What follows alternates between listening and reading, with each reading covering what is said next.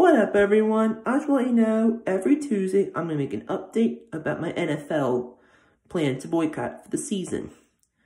I just want you to know, if I do decide to tune in, if I not decide to tune in. For now, I haven't tuned into any NFL football unless they've had anyone at work. And I'm trying to take down Roger Goodell and the NFL for allowing this left-wing propaganda nonsense in sports.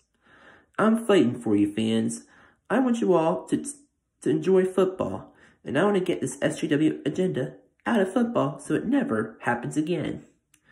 Those players have worked so hard to get where they are, and they're being pressured to do this left-wing propaganda. And it should not be allowed. And I'm going to be fighting for you guys. For all you die-hard football fans, I'm going to do the fight for you guys. Because I'm a hardcore Ravens fan, but I can't watch this nonsense.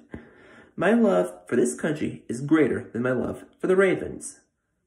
And for the kneeling and playing the so-called national anthem is unacceptable.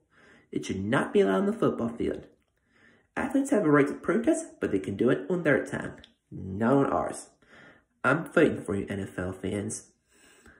Stay strong. Because I love sports, and I know 95% of this nation loves watching sports. And sports is what drives the economy. And with this social justice bullshit in our sports, people haven't tuned in. And that's all to say. God bless.